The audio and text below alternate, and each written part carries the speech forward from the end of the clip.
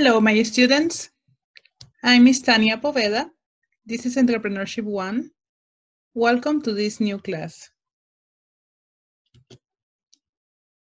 It's very important you remember to download the information and keep it on your computer or on your cell phones, so you can check it anytime and study whenever you need.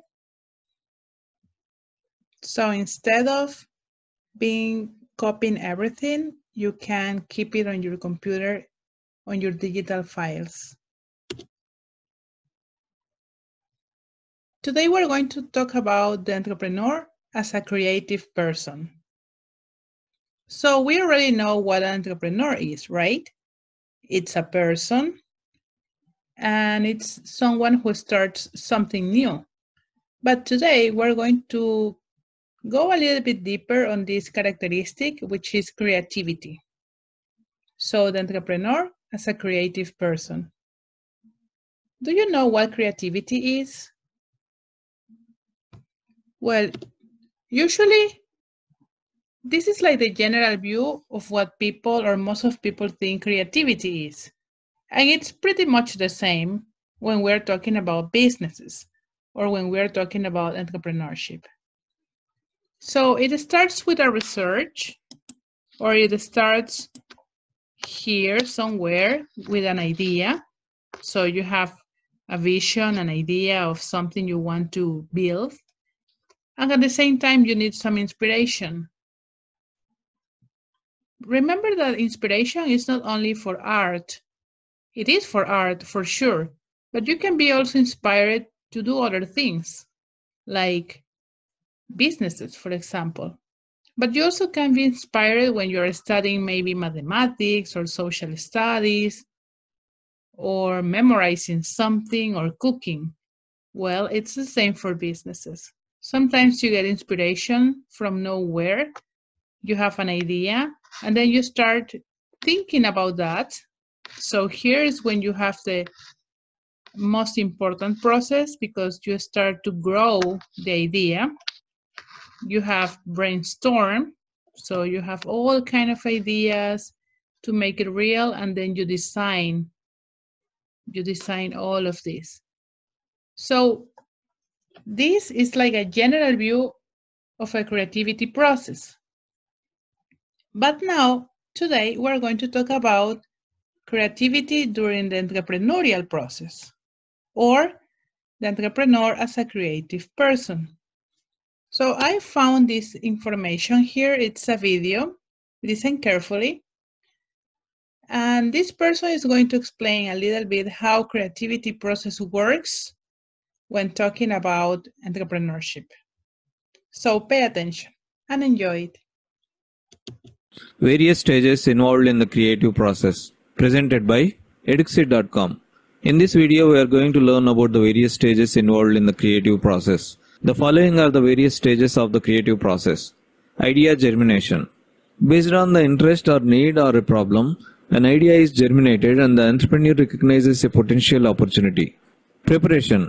The idea germinated in the above step is evaluated and a solution is identified.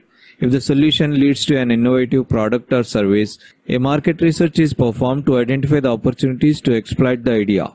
Once it is concluded that the idea has a potential growth opportunity, the entrepreneur will proceed. Incubation. In this phase, all the required information is gathered from various resources. The information is analyzed to evaluate various pros and cons of implementing the idea. Illumination. In this phase, a detailed plan to implement the idea is laid out. The entrepreneur will start accumulating the capital, procuring the raw material, laying out the process, deciding the policy, etc. starts out. Verification. In this stage, the idea is turned into reality and the entrepreneur will start monitoring the outcome. The entrepreneur will start seeing obstacles and take necessary steps to overcome the obstacles to move the enterprise towards its goal. That's all about the various stages involved in the creative process. Thanks for watching. Eduxit.com is started to promote effective and efficient learning process to help the students with their learning requirements. We are going to add more and more videos to our channel. To watch all our videos, please don't forget to subscribe to our channel. After you have subscribed to our... Okay, that was enough about the video. Anyway, you can watch it again, and when I upload this video in YouTube, I'm going to add the link so you can watch it again, complete, pause, rewind, whatever you need to study and learn more and more. So now, when talking about business or entrepreneurship, we have 5 stages of creativity, and this is the process. So as you can see, it's very similar to the first picture I showed you, but it's not exactly the same. It starts with preparation, which is research, consume, immerse, and gather. That is stage number 1, preparation. Then we have incubation. Explore, experiment, and synthesize. Next, illumination or inspiration. And here the explanation is, So yes, you get some inspiration. It can come from everywhere. Then we have evaluation about all of this. Reflect, criticize, assess. Assess is other word for test. And finally, we have implementation. What is implementation? Work, work, work. So I'm going to ask you, what are the 3 steps in entrepreneurship? What is the first step? To have an idea, right? Then plan the idea. And finally, make it real. Make it happen. So remembering those 3 steps, can you tell me if in this picture you can find those 3 steps? Yes, they are here. So it's exactly the same when we're talking about creativity. You're going to need an idea, a plan, and make it work, make it happen. Okay, so remember this 5 stage on a creativity process or creative process in entrepreneurship. Knowing this, we can continue with 7 tips to be a creative entrepreneur. Do you consider yourself an entrepreneur? Well, I read your homework and I remember that most of you say yes. Some were social entrepreneurs and other students were commercial entrepreneurs, and a few of you were both of them, social and commercial, which is really good too. All the answers were correct. Now, do you consider a creative entrepreneur? Do you go through all this process, inspiration, incubation, preparation, assessment, and implementation? Well, don't worry if you're not yet, because you're learning. Today we're going to read these 7 tips to be a creative entrepreneur. Are you ready? So this is tip number 1. If you don't like it, you can't make it work. Okay, it's really, really important that whatever you want to do as an entrepreneurial project, you must love it. Not only like it, but love it, enjoy it. Because if you like it, if you love, if you enjoy the work you're doing, the project you're working in, you're going to make it happen and make it grow. Just like when you have a plant or a pet, you take care of it, you feed it, you water it, and make it grow because you love it, because you like it and you enjoy it. If you don't, probably you're going to stop doing it anytime and it will be a totally and big waste of time. So that's tip number 1. Do something you like. Tip number 2. If you want to develop something new, make sure that the market consume that product. Because maybe you will have a great and crazy idea, something really good, but probably the market you want to work in is not going to buy it. It's not going to consume your product. When I'm talking about the market, I'm talking about the clients or the consumers. So that's very important that you recognize the market you're going to sell your product in case you want to develop something new. People were, as human behavior, as a very normal and common human behavior, people get used to something and it's really hard to make them try something new. So again, if you want to develop something new, make sure that the market will accept it. Okay, this is tip number 3. As you can see here in this little video, he's saying like, cut it out. Well, don't let people talk you out of it. Not everybody understands creativity. Not everybody understands entrepreneurs. And usually that's how they started, against everybody's opinions. Of course, it's good to listen to your friends, to your parents, to your colleagues, classmates, teachers, people who care about you. It's good to listen, but when you listen, you should take which is best for you and for your business in this case, and keep growing. Just don't feel disappointed. If you think it's not going to work, change your idea. That's it. You don't need to be out of the game. No, just change the game.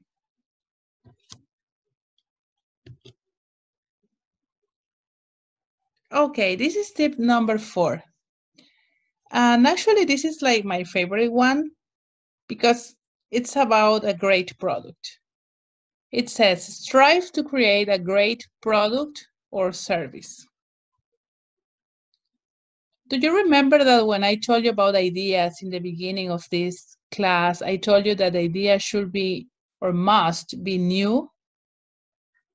When you have an idea, to consider this idea entrepreneurial must be new.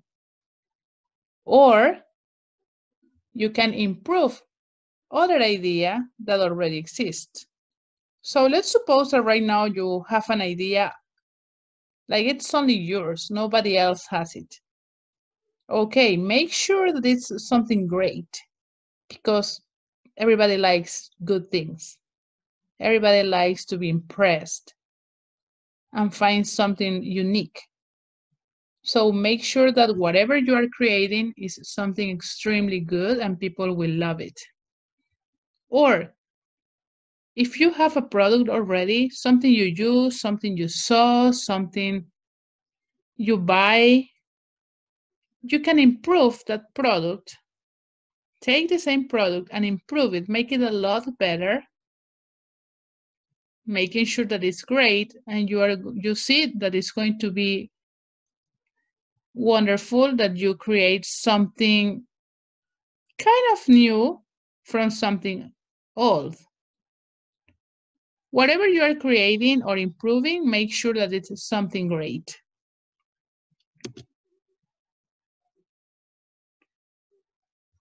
Okay, this is tip number 5. Can you tell me how old are you? Okay, so you're probably between 13, 14, 15 years old right now, right? So you're pretty young, let's say, to start the business. Well, yes, but remember that entrepreneurship is not only businesses or commercial entrepreneurship, it's also social entrepreneurship. So saying that you're young is not an excuse. If there's something you want to do, something you need to do, you can start now. Actually, it's a lot better now that you're young because you're fresh, you have new ideas, you know needs, you sometimes know more than adults what people want. Sometimes we don't pay too much attention, but you do. So there are no excuses when you are young. You have an idea, plan it, do it. Okay? So don't take your age as an excuse to not do something.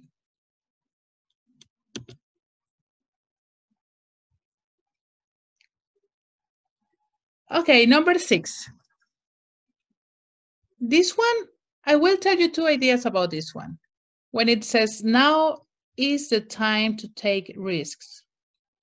It's very, very well connected to tip number 5.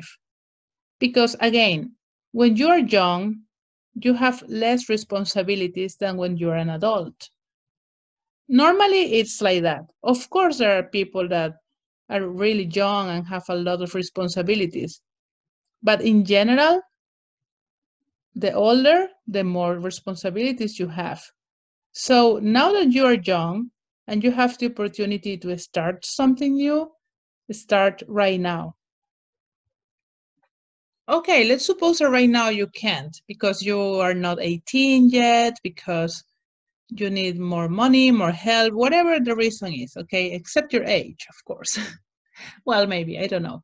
Anyway, let's suppose that you can't start right now for different reasons. But you say, okay, I'm going to do it later. But what will happen later? Later, you will have to study harder, probably to get a degree. Later, you will want to travel. If you are traveling, you can't focus on a business. Later, you're probably getting married or having babies.